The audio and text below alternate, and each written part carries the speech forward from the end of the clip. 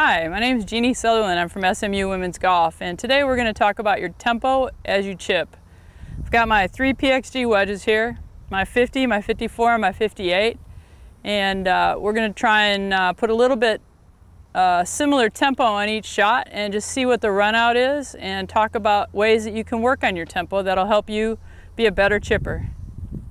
Alright, so what I see a lot of times from people who come in for some chipping work is they get a little bit fast in their transition with their chipping. And so one way to work on tempo is really up to you. It's self-regulated, and we call it the counting drill.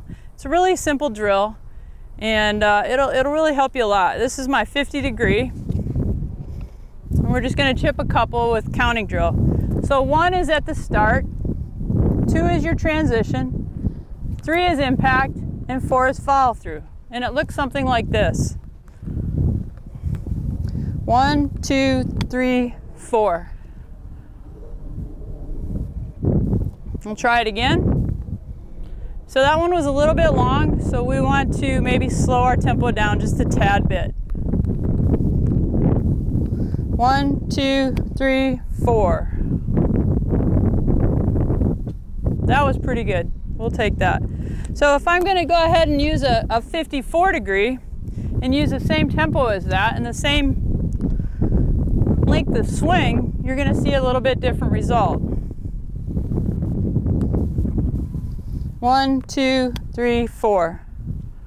So that ball is going to go a little bit higher and be a little bit softer.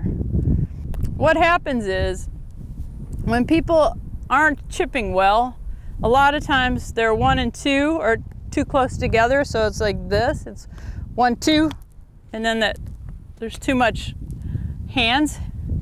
Sometimes the 3 is super accentuated, and when that happens, it looks like this. 1, 2, 3, and those are folks who actually have chipping yips, and that's a thing, and it's a thing with really great players. So what we want to do is we want to be smooth from beginning to end, and we want our numbers to not have any more accentuation on each other than they should. So it's 1, 2, 3, 4. And it looks like this. 1, 2, 3, 4. And that was very nice distance control, which is our main object here. I hope this tip helps you and helps your chipping. Thanks so much to PXG for the beautiful clubs that they provide us. Makes the game a lot easier.